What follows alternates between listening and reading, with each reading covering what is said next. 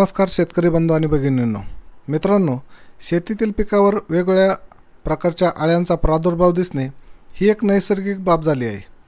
मित्रांनो, सध्या महाराष्ट्रातील शेतकरी अतिशय हवालदिल झाला आहे तो एका परदेशी जातीच्या अळीमुळे, जिचं नाव आहे अमेरिकन लष्करी अळी। आपणही ऐकलं असेल हे नाव, अमेरिकन लष्करी अळी म्हणून। या अळीचं इंग्रजी नाव आहे ते फॉल आर्मीवॉर्म। या किडीचा प्रादुर्भाव आपल्या देशामध्ये सर्वप्रथम मे 2018 मध्ये कर्नाटक राज्यात आढळून आला। त्यानंतर महाराष्ट्रामध्ये सप्टेंबरमध्ये सुरुवातीला मका या पिकावर ही कीड आढळून आली। त्यानंतर ज्वारी, ऊस, सोयाबीन, तूर या पिकावरही या किडीचा प्रादुर्भाव आढळून आला आहे। या किडीचे मूळ उगमस्थान अमेरिका खंडातील देशांमध्ये आहे व त्यानंतर आफ्रिका खंडातील देशातही या किडीचा प्रादुर्भाव दिसून आला आणि अलीकडील काही काळामध्ये आशिया खंडातील देशांमध्ये याचा मोठ्या प्रमाणामध्ये प्रादुर्भाव दिसून आलेला आहे।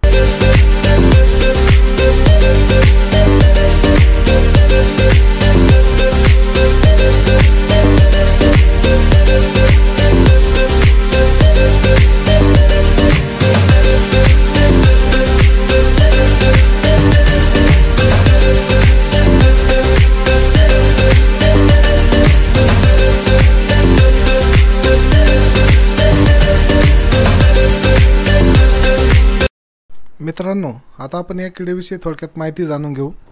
ही कीड 100पेक्षा जास्त पिकांवर उपजीविका करते। या किडीचा जीवनचक्राचा कालावधी हा 30 ते 60 दिवसाचा असतो। याच्यामध्ये त्या किडीच्या 4 अवस्था असतात। त्याच्यामध्ये सर्वप्रथम पतंग, अंडी, आळी व कोश या 4 अवस्थांचा समावेश होतो। यामधील आळी ही अवस्था आहे ती पिकाला फार हानिकारक आहे। या आळीमुळे पिकाचं फार मोठ्या प्रमाणामध्ये नुकसान होतं।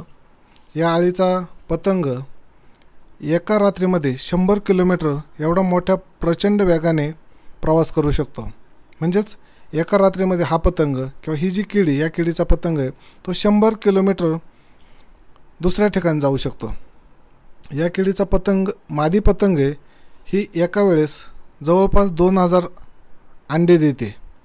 या किडीला कुठलीही डॉर्मन्सी पिरियड किंवा आपण जी सुप्त अवस्था म्हणतो ती नाही आहे। ही कीड आहे ती वर्षभर सक्रिय असते, म्हणून ह्या किडीची वाढ ही झपाट्याने होत असते।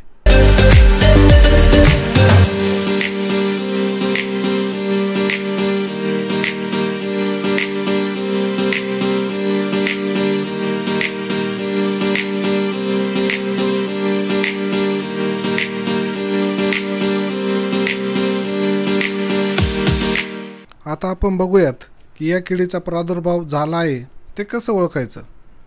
लहान अवस्थेतील अळी ही पानांचा भाग खरवडून खात असते, त्यामुळे पानावर पांढऱ्या रंगाचे चट्टे पडतात, त्यावरून आपण ओळखू शकतो।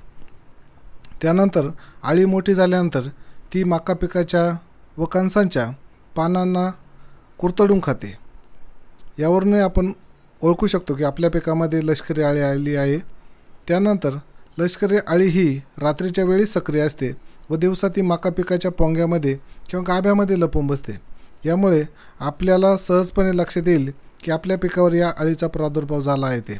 या किडीमुळे पिकाचं जवळपास 50 ते 60% नुकसान होत असतं।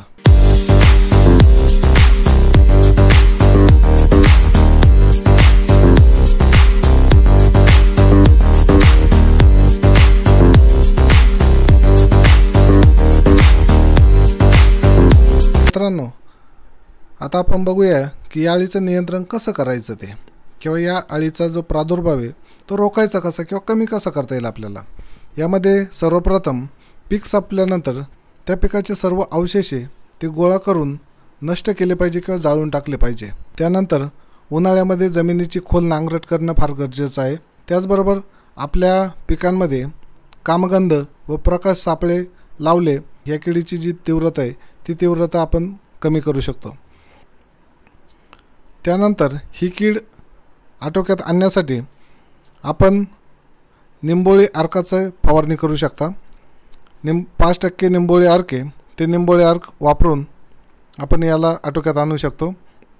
त्यानंतर रासायनिक कीटकनाशकामध्ये आपण दाणेदार कार्बोफ्युरॉन ही पोंग्यामध्ये टाकू शकतो। म्हणजे ही कार्बोफ्युरॉन आहे, हे जे रासायनिक कीटकनाशक आहे, हे कीटकनाशक दाणेदार पद्धतीने येतं।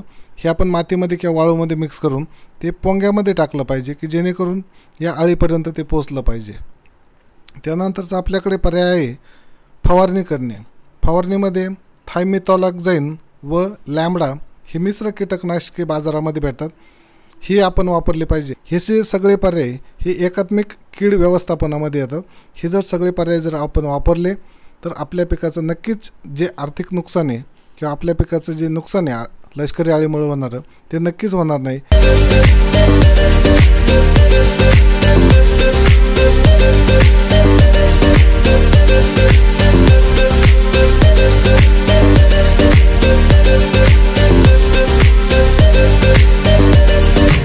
तर मित्रांनो, हा व्हिडिओ आपण शेवटपर्यंत बघितला त्याबद्दल खूप खूप धन्यवाद।